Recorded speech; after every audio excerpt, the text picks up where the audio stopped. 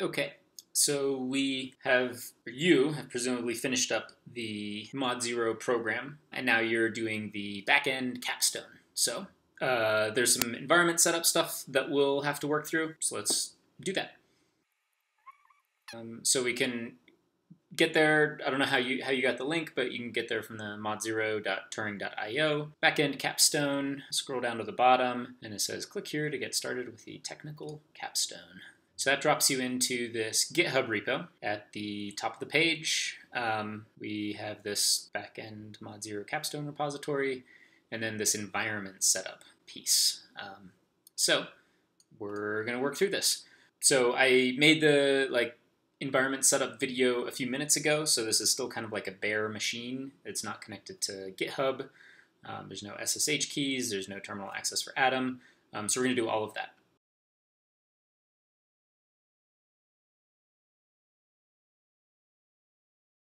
All right, so now onto Rbenv. It stands for Ruby Environment.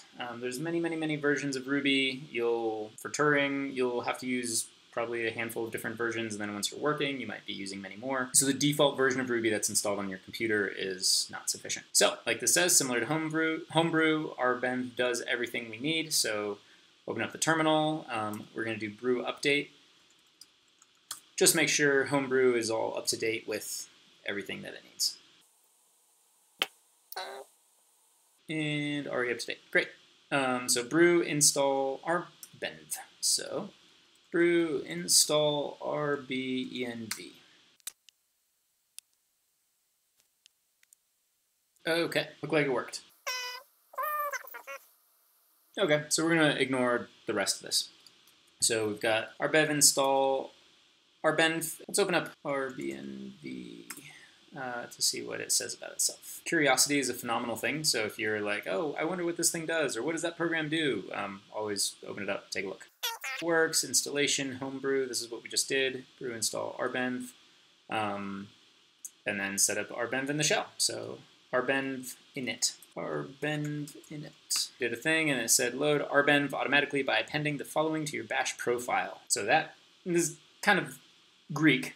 Mysterious, right? Let's see what Ian's instruction said. It said the output in your terminal will be something similar to, sure enough, that's exactly what it was. So your bash underscore profile is just something that manages your terminal, this thing. So got the command line tools installed on Atom now, so we can do Atom tilde. Tilde is your root folder. So if you do, you know how you can do ls and that shows you whatever's in your current file? You can do ls tilde, and it'll show everything that's in your root directory. So these should all be familiar files.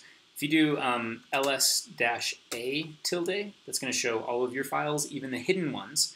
And a hidden file is not fancy. It's just a file name that begins with a dot. So now we can see all of these files that begin with a dot here.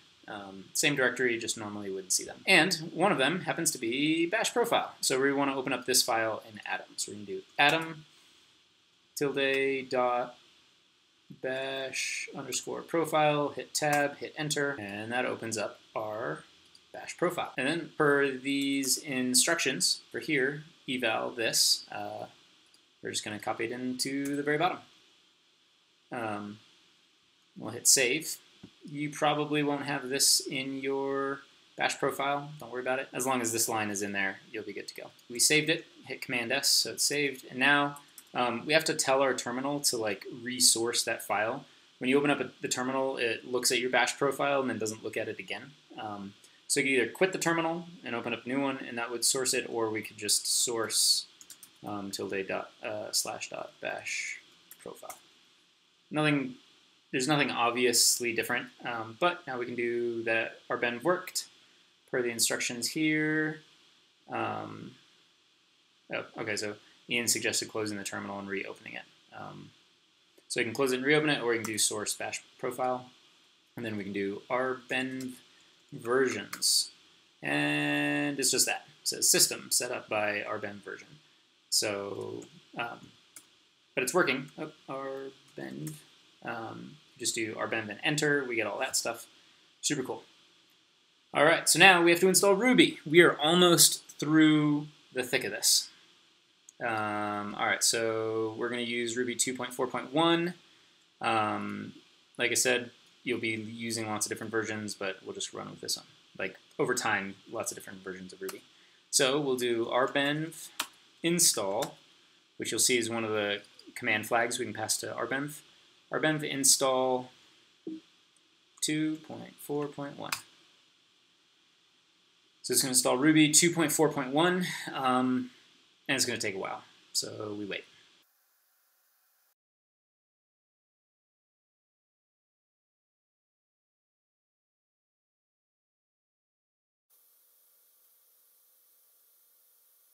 Okay, so installing Ruby 2.4.1 finished. It said installing Ruby 2.4.1, and then like feels like 10 or 15 minutes elapsed, and then it said installed Ruby 2.4.1.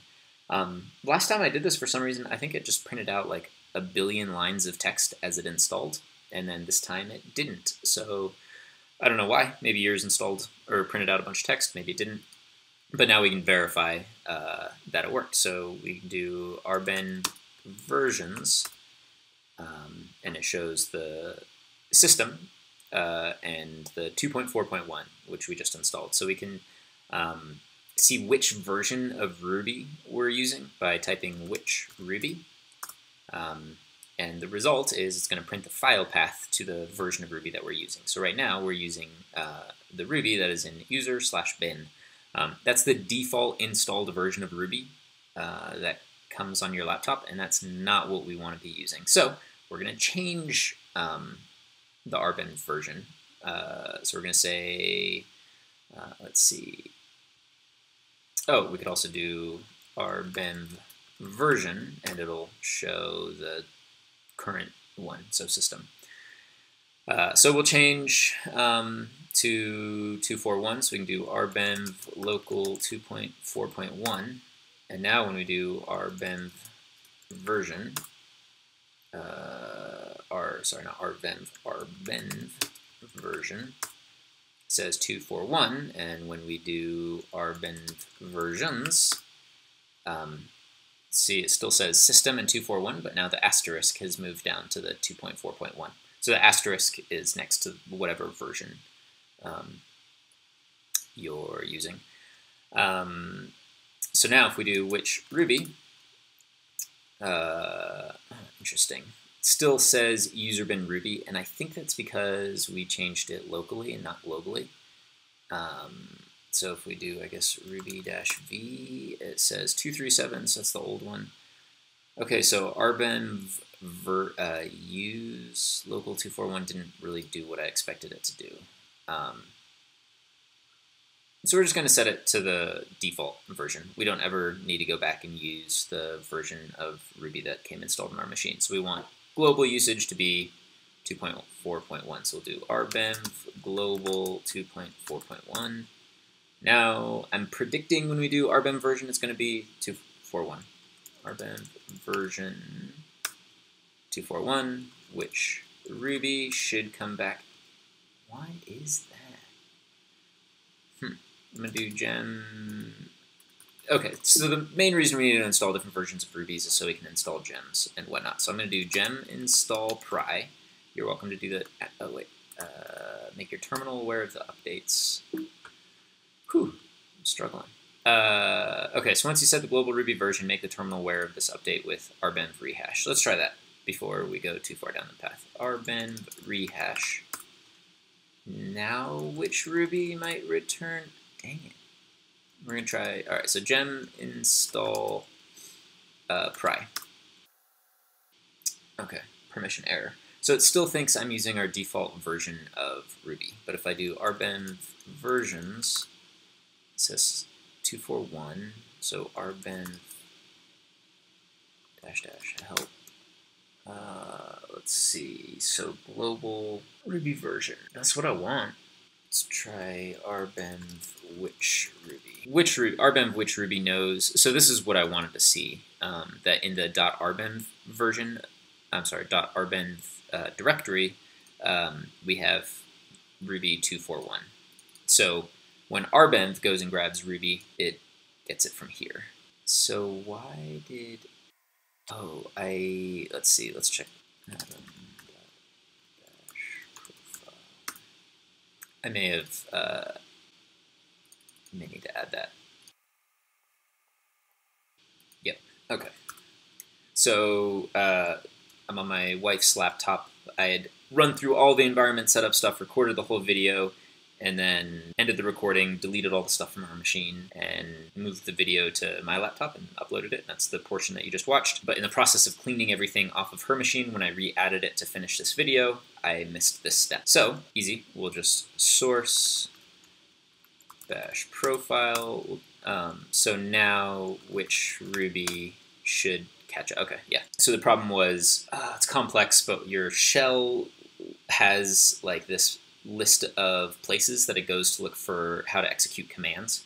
And because we had not placed this here, Rbenv didn't know to initialize itself, because Rbenv overwrites the Ruby command. So when I type which Ruby without this sourcing Rbenv here, Rbenv wasn't like grabbing the command and doing the thing it needed to do, which is why the default version of Ruby kept coming back. But once we added this and sourced the shell, now Rbenv, when it sees Ruby-related commands go by, like grabs the command and intercepts it and gives us the functionality that we want. So which Ruby gives us Rbenv directory, and we do Rbenv versions system 241 Rbenv version 241, and now we can do gem install pry, and it'll let us, because it's not the default installed gem on the computer. I'm sorry, it's not the default version of Ruby on the computer, which computer tries really hard to keep you from like messing with, as it should. You shouldn't be messing with the default version of Ruby. So installed pry, and now you can do something you've probably in the past done IRB. We can do like puts hello, and it does that. So I'm going to hit Control C or Control D to get out of that. But now we can also do pry, and we get into a pry session. So we can do puts hello, and it does that. Pry gives you nice color.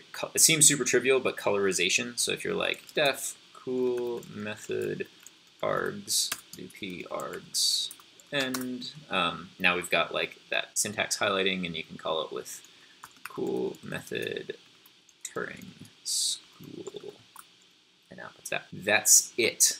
You now have Rbenv installed, and you're able to interact with different versions of Ruby on your laptop.